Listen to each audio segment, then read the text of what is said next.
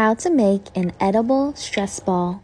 Get a clean balloon, blow it up to the size that you'd like your stress ball to be, then get some boba pearls. So refreshing. They come in lots of colors and flavors. Once you pick the ones you want, fill up your balloon. This part is super satisfying, so I'm gonna let you watch that for a minute. Once the balloon is completely filled with boba, twist the balloon a lot so that the juice doesn't spill out. And voila!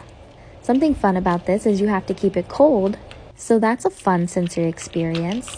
It's very satisfying, but most importantly, if you cut it open, you can eat it like a little snack.